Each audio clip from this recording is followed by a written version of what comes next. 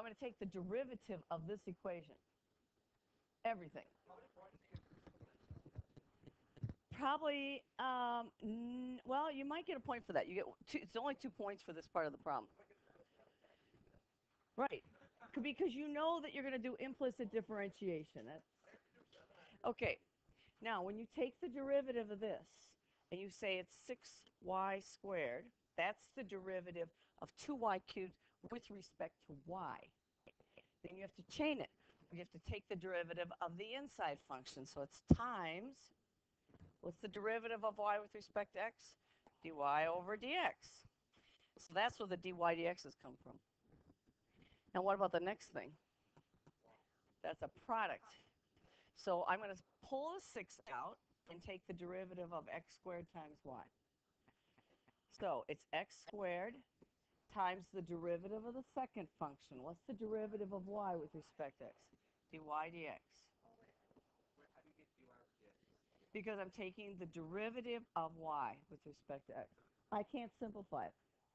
But watch when I do the next one. It's plus y times the derivative of x squared, which is what? 2x times the derivative of the inside function, but with respect to x. But we know what that is. That's 1. But I'm writing it so you see that it's always there. You always do that, really. So what's the next one? It's minus. Ignore the 12, and then take the derivative of x squared. It's what? 2x times the derivative of the inside function, dx over dx. What's the derivative of x squared? It's 2x. I just ignore the 12, because remember, if I wanted to use the product rule on that, I could. Then it would be this x squared times the derivative of 12, but the derivative of 12 is 0. It's easier. You'll still get the same answer. Okay, plus, then we have 6, we'll just ignore that, times the derivative of this function. Let's see where the dy dx is coming from. It's the derivative of this function with respect to x. And what's the derivative of any constant? 0. What if I had y squared and I want the derivative with respect to t? Then I would find the derivative of y squared with respect to y, really. So it's 2y times, and this is a function of time, perhaps. So it's times dy dt. That's the chain rule. It's really always times the derivative of the inside function. I just don't write it when I do this. Well, I do, because I want you to see it. There's a d dx with every single term, but some become 1, and this one becomes 1. You guys try your homework? No. You always have homework. There's, I know it's day 1 out of 3.8, but you have 3 days to do the 2 days. Okay, 3 things certain in life: death, taxes, and math homework. You even have taxes when you die. So death, taxes, and math homework. 3 givens in life. Okay. Now, what? let's you guys, let's simplify this, okay? You ready? This is the easy part, actually. Okay, it's 6y squared. Now, the last class wanted me to write dy dx as y prime. Do you prefer that? We can. I like dy dx. Okay, but wait a minute, because this tells me with respect to what variable?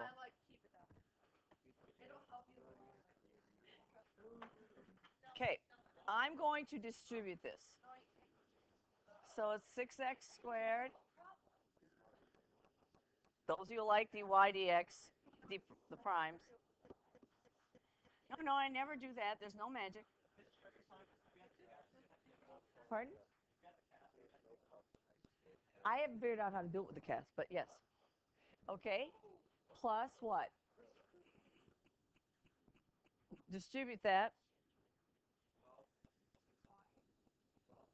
So let's see, it's 2x times y, so it's 12. Oh, x, y. That's 1 because you have to distribute. Right there. We did this one.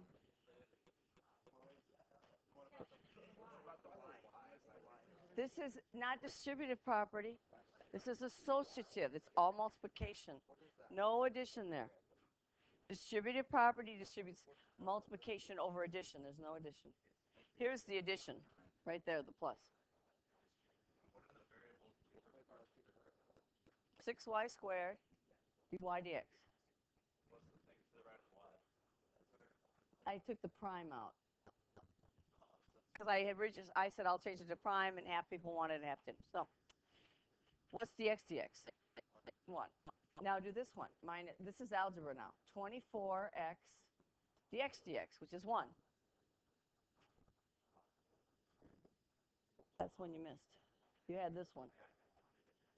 Plus 6 dy dx equals 0. Now, unfortunately, on the exam, you can't do this, but I'm going to do it. I want all the dy dx's on one side and everything else on the other. Can't use a highlighter. But while you're learning it, doesn't mean you can't. So I'm going to take out a dy dx. I'm going to factor it out. How did I get what? Ask.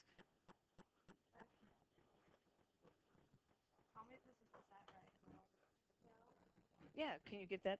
There's the answer. Can you get it? So it's 6y squared. Now, you get 1 point for knowing how to do this implicitly, even if you do it wrong. As long as it's a good effort, not a weak effort. Where did 6 come from? Right here.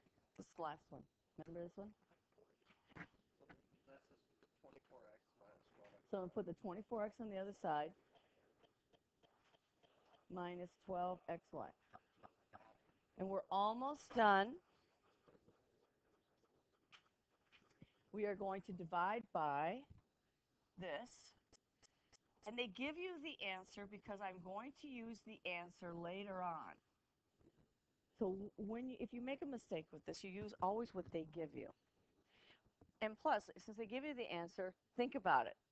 You have to use that answer. Right? It should make sense. And can you just go to the final answer? Probably. What can I factor out of the denominator? 6. So it's x squared. I like mine alphabetical. Plus y squared plus 1. And then if I take 6 out of that, I'll take 6 out of the numerator, which is 4x minus 2xy, right?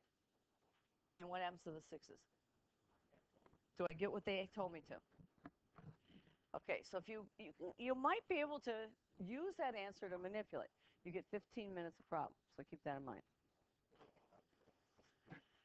Okay, 15 minutes. That's why you practice for 6 weeks before the exam. Yes, you get the point. You'll get 1 point taken away because you didn't quite get to the correct answer, but you get a point for understanding you're going to do this implicitly rather than trying to solve for y, which can be done. I don't know how to do it, but it can be done. You'll have enough practice. Well, you should have enough practice if you do the homework to see that this is what you do. Then you'll get 1 out of 2 points. Yeah, this one was worth 2. Okay, ready for B? Write the equation of each horizontal tangent line.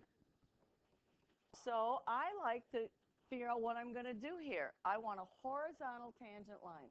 So, I don't know what this looks like. I don't even know if it's a function.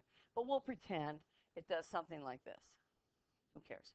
What's true about the slope of the horizontal tangent line? Well, that's what you have to use. You get the point for saying the slope, which is dy dx, right, equals 0. But that's no algebra there. That's concept. If I have a horizontal tangent line The slope of this line has to be 0. Well, my slope of my line is right here. That's why they gave it to me. 2xy over, and this is why this is a kind of a hard problem, x squared plus y squared plus 1, that has to equal 0. So when is that 0? When what's true? When the numerator is 0, right? Now that's going to be algebra. But here's where we might get stuck. This is why we do problems. I can't review everything in the 6 weeks before the exam, so we're doing it right now. I want that to be 0, so you factor out what? 0 product property. Let's take a 2x out. You could do x. And I'm left with what? 2 minus y. How do I know I did it right? Multiply it back out. Is that right? So what values will make this 0? X is equal to 0 or y equals 2. A lot of you want to throw out the x equals 0 because it's asking for the equation of the horizontal tangent. What should that look like? Horizontal lines look like this. What's the equation of the horizontal lines look like? Y equals, no, that's not a horizontal line. 1 or a constant. So some of you, equation of horizontal line is just y equal to a constant. So some of you will say, well, y equals 2. I've got my answer. I'm done. Be careful. You get extraneous answers. The slope is 0 when y is equal to 2, but is y ever equal to 2 in my function? That's the hard part. You have to go back and we have to check this. Does that work? It's not that bad, so let's check it. Let's do y equal to 2, because look and see what happens at y equals 2, because that's the equation of a horizontal line. Okay, so I get 2 times y cubed, so 2 times 2 cubed, plus 6x squared times 2 minus 12x squared plus 6 times 2 equals 1. So what do I get here? 8 times 2 is 16. What happens to the x squareds? They cancel out. So I get 16 plus 12 equals 1. Is y ever equal to 2? No, I can't. If I put 2 in there, I get 28 equals 1. That's not going to happen. So guess what? We throw that out. So, but there's another opportunity. X equals what? 0. So let's put x equal to 0 in there. Can I find the y coordinate? Now, if that doesn't work, then there is no place where you have a horizontal tangent. There's no guarantee you have that. But let's try x equal to 0 here. So I'm going to get 2y cubed. That's 0. That's 0, right? Plus 6y equals 1. I don't know how to solve that except on my graphing calculator, so that's what we're going to do. But I don't like to do the intersection because now I have to worry about how tall my window is. I don't care how tall it is. If I subtract the 1 and I look for the zeros, I'm going to use the intermediate value theorem to do the problem. Now, intermediate value theorem says if this function's positive and then it's negative, it had to be what? It had to be 0. So if now by the way, is the solution to the one in red here the same as the solution to this one? You get 15 points, 15 minutes. You can go, oh no, you can't, because it's not on the website anymore. So you go back and look and see what the average score was. But if I put this on my graphing calculator and find the number that makes that true, will that number make this one also true? No. Why not? Because it's an x value. So if I take the x value here that makes that true, and I put that same value in there, because these are the same things, oh, they're just different letters. So I'm going to solve this on my graphing calculator. And I could try 0. If I put in x equal to 0, then this value is negative. And if I try x equal to 1, what happens to this sum? If x equals 1, is this positive or negative? That's positive. If x equals 0, this is negative. Therefore, I have to have a 0 between 0 and 1. Okay, so I'm going to get my calculator out. Give you guys a chance to do that. This is this. Mine's already set to go because we already did it. There it is. Oh, it's in the wrong place. Oops. Come on. There. 2x cubed plus 6x minus 1. My window, I'll just go 0 to 1, because I know there's a 0 in there, because the function's positive. Then it's negative. You may have to be able to use or even say the intermediate values theorem on some problems. And I only want to see where it's 0. So it's no big deal. I don't care how tall the window is. So I want to regraph this. So I'm just going to rekey that. And there it is. It went from negative to positive in that window. So I go second, calculate. I want the 0, 2. And then I just type in the bounds because I want 0 to 1, because that's how big my window is. And there it is, 0.165. And I'm going to try and pull this down here someplace. Now, how many decimal places do you have to have? 3. Okay, honestly, your safest bet is to take all of them. Because if you round to just 2 places, we won't give you the point. If you do that 6 times on the exam, you lose it 6 different questions. Once you round incorrectly on 1 problem, we don't take it off again. Okay, so if you went to 2 decimal places throughout this whole problem, we take the point away only 1 time. Even if you made the mistake 3 times, it doesn't matter. So you can't get double penalized. But if you put it all in, we only look at the first 3. If you copy that wrong, we don't care. We don't look at it. So your safest bet is to put them all in. Then you don't have to worry. Was it 2? Is it 3? Is it 1? You don't have to worry about it. Okay, now, that was for the x equation. So what will the y value be? Remember what we did here? We solved this one. We got 0.165. Well, that's the same number that works there. So y equals 0.165. These answers, the scoring rubric is online. I think this is the entire problem, by the way. I don't think we cut anything out of this one. So now you're done doing 1 full AP problem, which is really good. We have to, it's 9 points. Only 2 for the first part. I don't know what the stats were on this, and I can't get to it anymore. Okay. We're not done. Oh, we got to do one more part. I mean, it's hard. But once you realize, you think through it. Horizontal tangent. What does that tell you? The slope is 0. So you get a point for this. You get a point for finding those 2. And then you get a point for the 0.165. Y equals 0.165. So even if you can't get that, you got 2 out of 3 points. The first part may be 3 points. I don't know. I'd have to go back and look at the rubric.